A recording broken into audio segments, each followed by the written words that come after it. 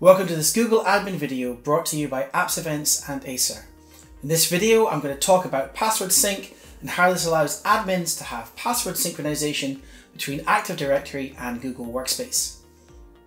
Let's talk about how password sync works. In Active Directory, passwords are stored as write-only. They can't be read through any interface such as LDAP. Therefore, conventional synchronization methods, for example Google Cloud Directory Sync, can't access them. The only way to read passwords is to capture them when they're set or changed. Password sync has a DLL, named password sync DLL.dll, installed as an LSA notification package. When a password change occurs on a specific DC, the DLL receives the updated password and the username of the user. Password sync must be installed on every writable DC, because Windows on the DC that receives the password change triggers the password sync. The trigger occurs on every password update, whether it's done by the administrator or by the end user. When the DLL receives the username and password, it hashes the password as salted SHA-512 and sends it to the password sync service. The password sync service, passwordsyncservice.exe, then finds the user's email address in the Active Directory using LDAP, based on the username sent by the DLL. It then updates the Google account using the Directory API. When passwords are changed to the Directory API, some application OAuth tokens are revoked. Users might be required to sign in again to applications with their username and password. To use password sync, you're going to need Microsoft Windows Server 2008 to 2019 or later editions. Windows Server core installations are supported, but they require installation and configuration from the command line. This won't be covered in this introduction video. You'll need Microsoft Active Directory Domain Services, ADDS, because Active Directory Lightweight Directory Services are not supported. You need to install password sync on all domain controllers. Domain controllers must also run supported versions of Windows Server. Make sure the domain controllers have access to the correct URLs and ports, which are detailed in the support pages. For this beginner's guide, we're going to use three-legged OAuth for authentication as it's simple to implement. However, I'd recommend that most production environments use a service account for authentication. For more information about using a service account, please see the support pages. With those decisions made about this implementation, let's download and install Password Sync.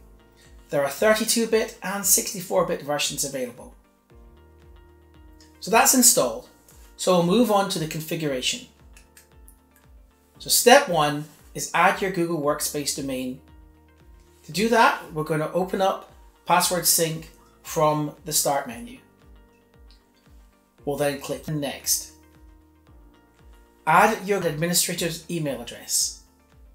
Password Sync uses this email address to perform password updates. The address also appears in audit logs in the Google Admin Console. In this case, I've created a dedicated admin account for this purpose called passsync@chromeenterprise.net. Before you continue, make sure this administrator has signed into the admin console and accepted the terms of service. Set up your authentication is step 2. For this quick demo, I'm using three-legged OAuth. However, the best approach for more complex setups is to use a service account.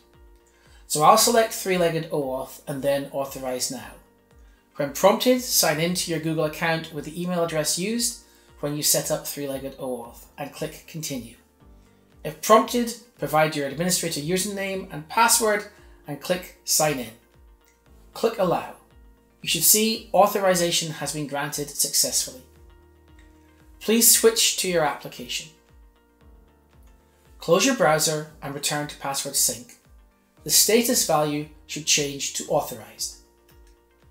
If the Password Sync screen doesn't display Authorized, refer to the error message at the bottom of the Password Sync configuration screen.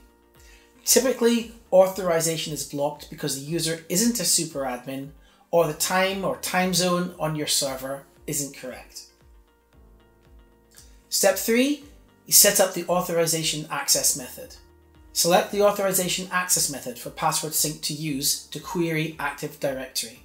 The choice here is application security context, which is the default and recommended setting, anonymous, which isn't a good idea to support in most configs, and user credentials, where password sync behaves as an authorized user. For base distinguished name, DN, accept the default or enter another base DN. If you're using Google Cloud Directory Sync, this setting is usually identical to the GCDS base DN setting. For mail attribute, enter your Active Directory domain's mail attribute that contains each user's Google email address. Usually this is mail. The values in the attribute must exactly match the Google email address, including the domain part of the address. If you're using the Replace Domain Names and LDAP email address option, it might be another attribute. Click Next.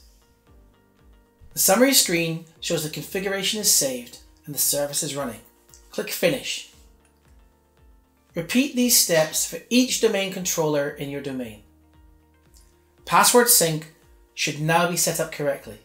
To implement password synchronization, ask your users on AD to change their passwords.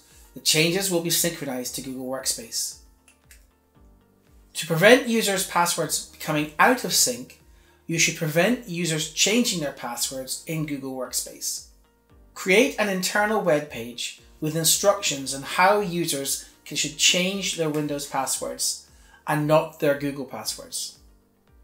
When users, other than super administrators, try to change their Google password, you can direct them to your internal web page that instructs them to change their Windows password instead. This setting applies even if you do not enable single sign-on. Super admins do not get redirected to this internal web page. Make sure that your admins know to change their passwords in Active Directory. To put this in place, go to the admin console. From the admin console homepage, go to Security. Click SSO Profile for your organization. For Change Password URL, enter the URL of the web page that you have created. In my case, I have a Google site page, sites.google.com, chromeenterprise.net, change/home. I click Save. And that's it. We've installed, set up and configured Google Password Sync for Microsoft Active Directory. If you need to troubleshoot your password sync installation, a good place to start is the toolbox. Here you can check that your server can access the endpoints needed for Google APIs. You can further troubleshoot by downloading the Password Sync Support tool and uploading your logs to the Analyzer tool within the toolbox. Please let us know in the comments if you would like a deeper dive video into the setup with service accounts or command line installation. I'm Charlie Love, and this has been a Google Workspace admin tutorial brought to you by Apps Events and Acer.